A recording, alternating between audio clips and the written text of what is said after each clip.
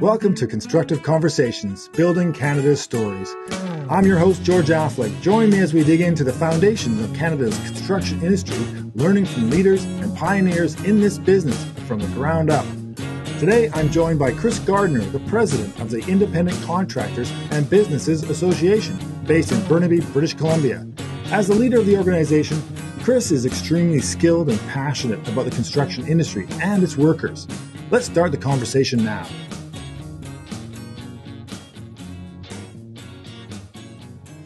Hi, Chris. How's it going?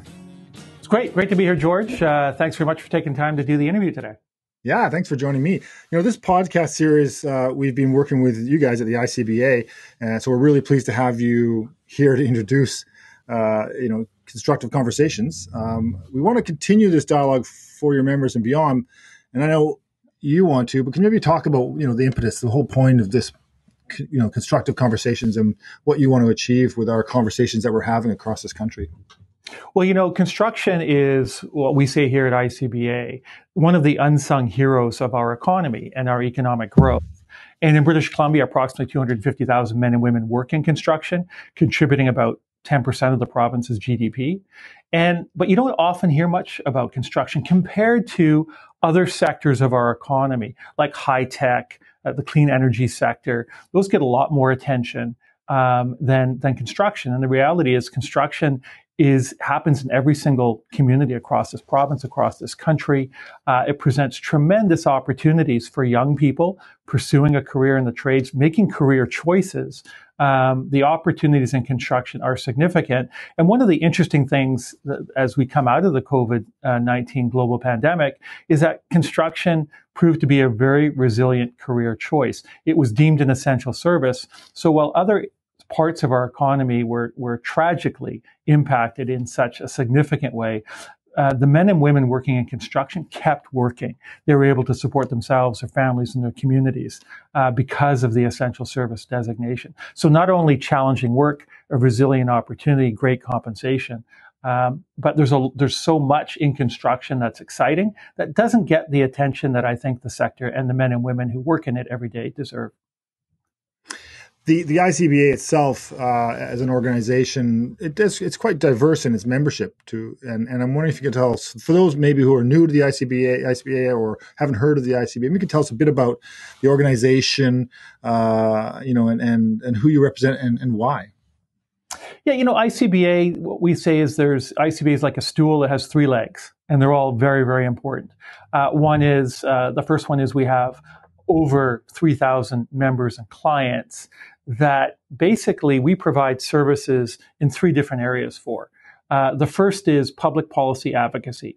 Everything related to ensuring that the construction part of our economy is dynamic, thriving, and growing, we advocate for, because a strong construction sector means a healthy and strong growing economy.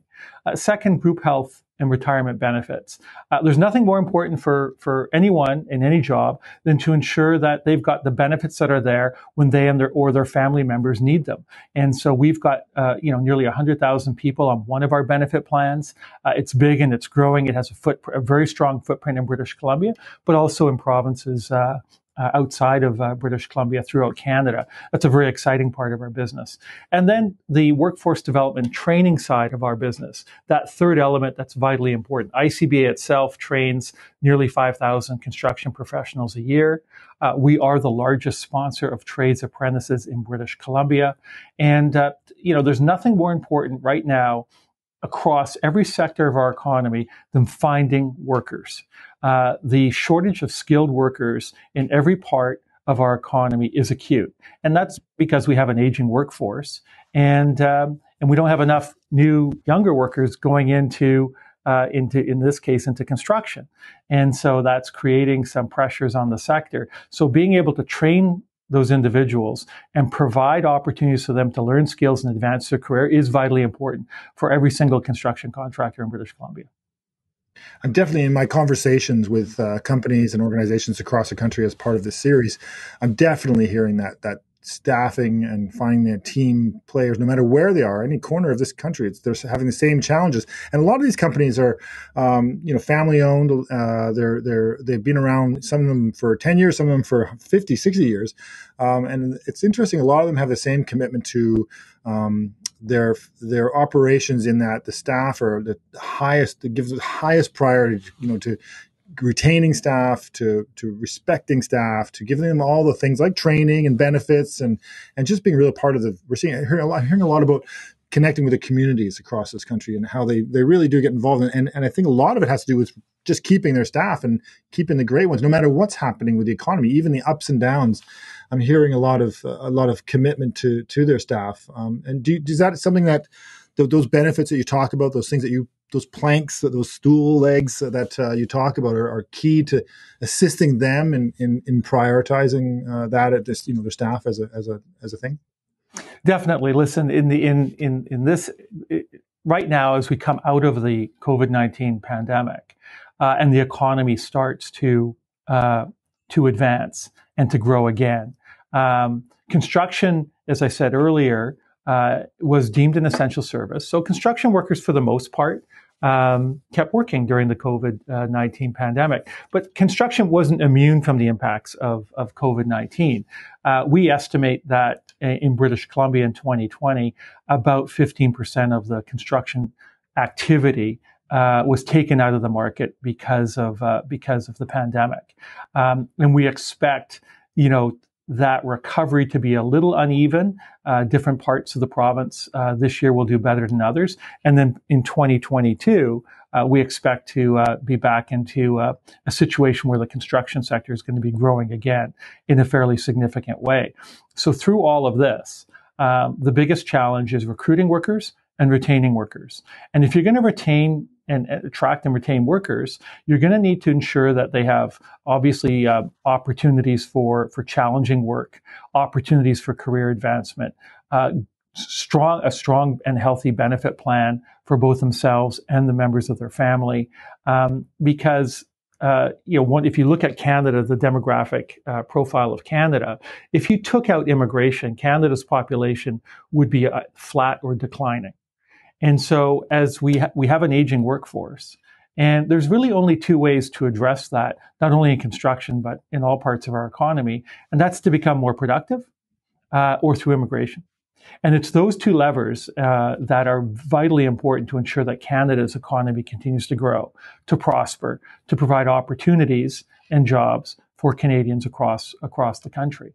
And so for the construction sector, facing and certainly in British Columbia, a very strong construction market. It's been very strong for a number of years. If you're going to recruit and retain a skilled workforce, you've got to pay attention to all of those elements that make a healthy and dynamic workplace. And that's training, opportunities for advancement, and benefits, and then opportunities to work on exciting projects. And there's a lot of them going on in British Columbia. That, the training, well, certainly the benefits, and I think a lot of people might be surprised at all the things that a lot of private companies across the country who are providing many positive benefits, like benefits themselves as far as insurance and the training as well, and a lot of that also protects the workers from injuries. And are you seeing that as a real positive and a real impact on with the proper training, the injuries cases do go down?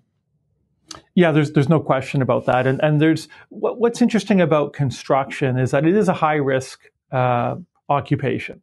Lots of opportunities when you're working on a construction site for injuries to occur. So safety is hardwired into the DNA of construction contractors and of every man and woman who works in construction. They wake up, they start off their day with a toolbox talk at the beginning of every shift. And in toolbox talk, you are basically saying, okay, here's what's going to happen on the site today. Be aware of this, be aware of that. We're going to be craning over here. We're going to be moving equipment in this part of the site. So everyone is aware of what's going on the site. And then there's the part of the toolbox talk that addresses something that's topical. So, for example, ensuring that you're using fall protection if you're working at heights, or you're using all the safe work procedures for everything you're going to be doing that day. All of that is critically important, and underpinning that is that commitment to safety, that culture of safety, is a robust and healthy group health plan, so that not only if something happens, obviously on the work site, but just your regular day-to-day, month to month, year to year, annual checkups, going to the dentist, all of those things that are important to maintain your health, a healthy lifestyle for both you and your members of your family. And when you talk about growth and the fact that we see Canada is growing because of the immigration policies that we have, but also you look at especially in British Columbia, where we're seeing, well, for as long as I can remember, we've had the same percentage of growth per year, roughly the same per every year, same number of people moving to the province. And, that you have to plan for the future and have the ability to have the people that can do the work that needs to get done to build a growing economy and growing market. So that's important that people are safe and healthy and protected. Yeah, and another aspect of health is wellness, and wellness, mental wellness, and that's something that was emerging as a really important issue in all parts of our society before the COVID-19 pandemic, and coming through the pandemic, isolation, all of the safety protocols that were put in place to prevent the spread of the virus exacerbated the incidence of challenges with mental health. And so one of the things we're launching at ICBA over the coming weeks is a very innovative workplace wellness program that's going to provide supports and an opportunity to talk about the challenges that all of us face in our daily lives, to ensure that there's opportunities for workers to say, yeah, I do kind of get down every now and then, or experiencing these kinds of challenges. Not is there someone I can talk to? And we want to provide that opportunity for those very, very important discussions, because it's an area that has for far too long been lurking under the surface. It runs silent and it runs deep, but the impact of it on individuals and families can be very, very damaging. And so we've got to shine a light on it and do it in a way that's positive, that people feel supported and encouraged, and have the and aren't afraid to come forward and say, hey, I need some help. To pivot a little bit, some of the work you've done with the industry right from the start, in fact, has been because of the politics of construction. Can you explain a bit more about that and how, who's in charge and can have an impact of the work that's available? Yeah, one of the things that there are some challenges. We've talked about the opportunities in construction. There's some challenges that the sector is facing, and it operates on a number of different levels. And if you think of, we talked earlier about productivity and being more productive as a country and being more competitive. And every year the World Bank puts out a study called Doing Business, and it ranks countries on a number of different metrics. And one of those metrics is the length of time it takes to get a construction permit issued on a project. And on that scale, Canada ranks number 64. We're a G7 economy, but in the time it takes to have a construction permit issued, we rank number 64. And it is it's an embarrassing statistic for Canada, and it goes to a lot of the red tape and regulations that prevent us from bringing projects online faster, and faster, but not in a way no one's talking about faster meaning that we compromise issues related to safety or the environment. Faster means we've got to be more effective at identifying opportunities where investors are looking for places and economies to invest in, and they know that there's a certainty of process, and that timeline isn't going to be onerous. The requirements aren't going to be onerous. They can be thorough and robust, But when we rank number 64 in the world in terms of the time it takes to issue a construction permit, and then you think about the affordability crisis we have in housing in many major centers in British Columbia, and the fact, and you know this well, George, given your time as a councillor in the city of Vancouver, it now takes as long or longer to get a project approved as it does to build it. And so when you combine the difficulty in bringing projects online with the fees and taxes that are layered onto projects, it does impact affordability. And so, affordability for the first-time home buyer and affordability meet at City Hall, and it doesn't end very well for first-time home buyers because of the length of time it takes to get supply onto the market and the taxes and the fees that flow right through to the families that are purchasing those homes. So that's one element of the challenge that we face in British Columbia and in Canada. And another element, and it's the common theme in all of this, is that government policies that may be well-intentioned, but they end up distorting the market and increasing costs and or preventing opportunities. So a great example of that in British Columbia is community benefit agreements. And the purpose of community benefit agreements, which everyone supports, is the thrust to hire more women, more young people, more people from Indigenous communities, to ensure that there are opportunities in construction that are given to groups that traditionally haven't had those opportunities in construction and may not have been aware of them, or considered them as an opportunity for a career choice. So that those nobody would object to that. The challenge with the community benefit agreements as they're being rolled out in British Columbia is that what the government is effectively saying is if you're going to work on projects designated under a community benefit agreement in British Columbia, you have to be a member of a building trades union. And the challenge with that in British Columbia, only 12% of the 250,000 men and women who work in construction in this province are members of a building trade union. So when the government says you have to be a member of a building trades union to work on a project, they're basically saying only 12% of the workforce is able to work on that project. So that's unfair. It's discriminatory. And so our position would be, listen, every construction contractor in this province should have a fair shot at the work. There should be no special deals, no special favors. Come one, come all, and the best bid, the best proposal should be selected. And that will ensure that the process is fair and that taxpayers are getting full value for their money. And so it is... And to enact CBAs, the government's created a new Crown Corporation. And so they've spent a lot of money setting up, a bureaucracy to manage and report out on the progress of CBAs. And so what have we seen? The cost of projects that are built under CBAs versus those that aren't have increased by 25, 30, 35, up to 40%. And so everybody loses. Fewer opportunities for workers, and taxpayers are paying more, they're getting less. So it doesn't make sense. And so one of the things that we talk about a lot in our society is smart government, we talk about smartphones, smart homes, smart everything. We're not talking about smart government. And so if we're going to be more competitive, we're going to build an economy that's cleaner and greener, and that's going to provide long-term prosperity, we need smart government policies. We need to take the politics and the ideology out of so many of these decisions, which are layering on costs, making our economy less competitive, preventing opportunities for people to fully participate in the economy, and driving taxes up for taxpayers.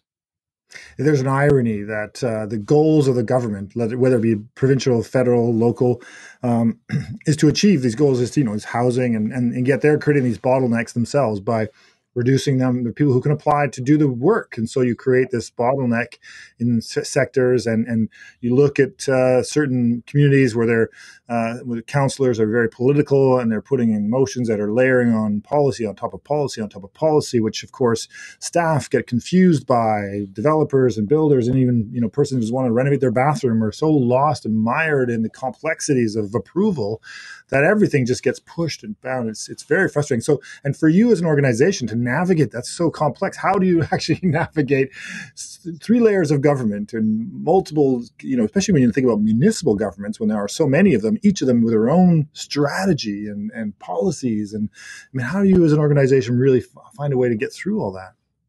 Well, the local level is the most difficult because there's so many different municipalities, cities, towns in the province, and so Vancouver's the largest city. It's in the biggest media market. It gets the most attention, but it is very difficult and challenging for organizations like ours to lobby hundreds of different local governments.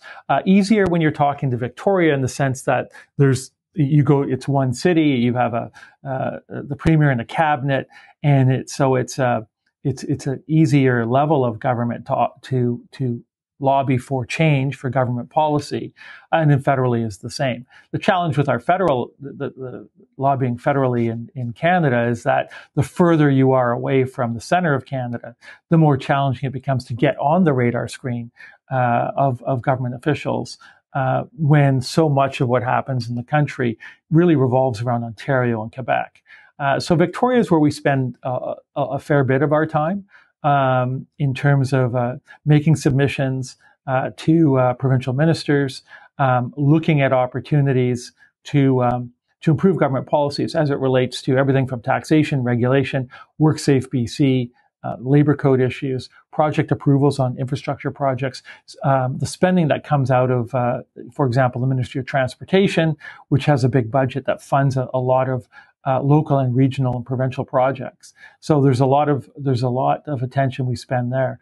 But when it comes to issues like housing, permit approvals, the inspection process that happens locally when a project is being built, it is challenging we tend to be a little bit more reactive than proactive because there's just so many municipalities in the province.